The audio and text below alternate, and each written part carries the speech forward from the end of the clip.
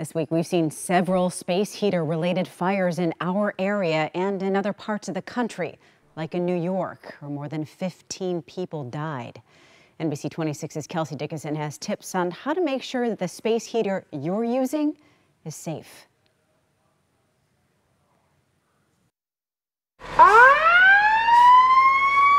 Oshkosh fire crews aren't strangers to space heater related fire calls.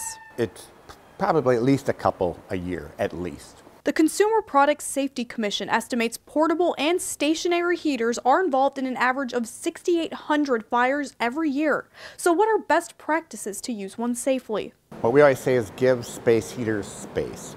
Give them at least 3 feet between the space heater and anything that can burn. Another important tip to remember is to plug your space heater directly into the wall to keep the cord from overheating. You'll also want to make sure that the space heater is at least 3 feet away from the wall. You want to keep them on the floor. You don't put them up on a shelf or whatever. They can obviously easily tip over. There are a variety of models too, some of which can be more dangerous. This one here is an older one, and the reason we can tell is it doesn't have a tip over feature. If it does tip over, like on a carpeting, it's still going to keep going. Meanwhile, newer models have anti-tip features that can stop a fire from happening. The newer ones, it has that little switch right here.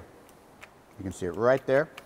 And when it tips over, because it stands up here, so if it tips over, that pops out and turns it off. Even so, it's best to unplug the space heater when you go to bed or leave the house. In Oshkosh, Kelsey Dickinson, NBC 26. Tips definitely worth checking out, Kelsey. Thank you. According to the most recent statistics from the U.S. Fire Administration, there were an estimated 1,900 fatal fires in residential buildings back in 2019. Slightly more than half of those fires were caused by cooking. Just under 10% were caused by heating, like today's fire in Kaukauna. Being careless is the next most common cause, followed by electrical malfunctions.